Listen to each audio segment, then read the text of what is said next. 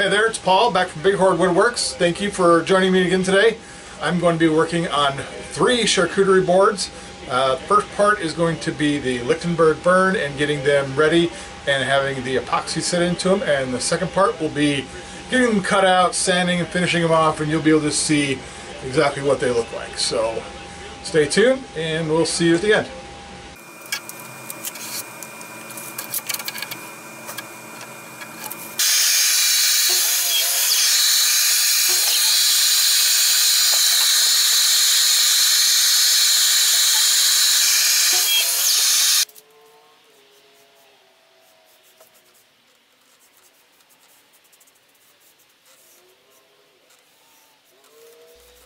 Being new to Lichtenberg burning, I'm still trying to figure out what works best. The wait time for this electrolytic solution seems to be around maybe 7-10 minutes, and as you can see with this first clip, I clearly didn't wait long enough. And then when I finally got a good burn, the camera decided to go out of focus.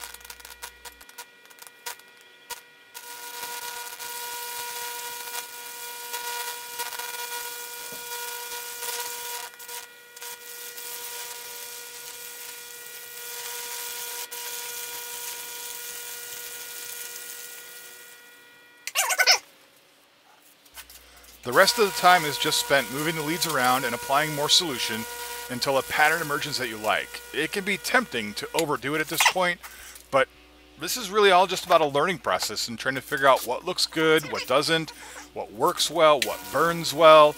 I'm using some poplar. I didn't want to go really expensive on the wood here because I still don't know what I'm doing. So I'd like to get a little more Lichtenberg burning under my belt before I try and work into a piece of wood that's, you know, 40 bucks a board instead of 6.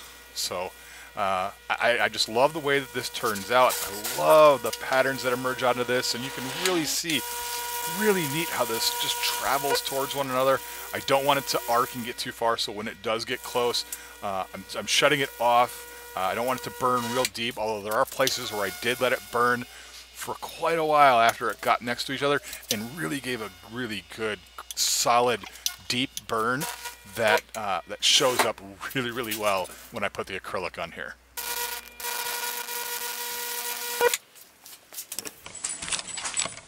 Okay, so the one thing that I think I'm learning here is that there needs to be a lot longer soak time on these. I brushed it on right away and I tried to turn it on. All it did is just really evaporate the water. So the last burn that I just did, which was right here, you see that? That was, the water had kind of finally set in enough where I think it was finally started to make its track. I now think that I might have this, I might have it wet enough where it will want to take off on its own. So I'm going to spread them apart again and try and see if that will take off now that their water is really kind of soaked in.